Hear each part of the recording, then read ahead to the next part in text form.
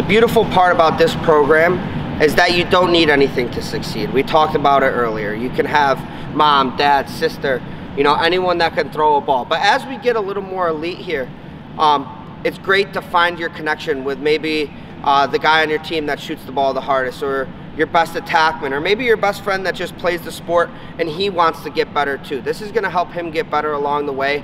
You build a connection. When I was growing up, I had my best friend, Derek the Joe, and all we did is we did this drill for countless hours. This is simply competing your shooter versus yourself, best out of 10 shooting. We're gonna play Riordan's rules.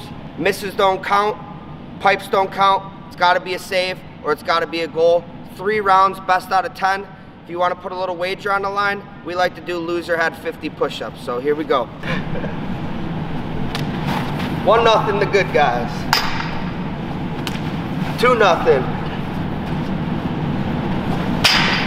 2-1. As you can see, this is how we track after 10 shots.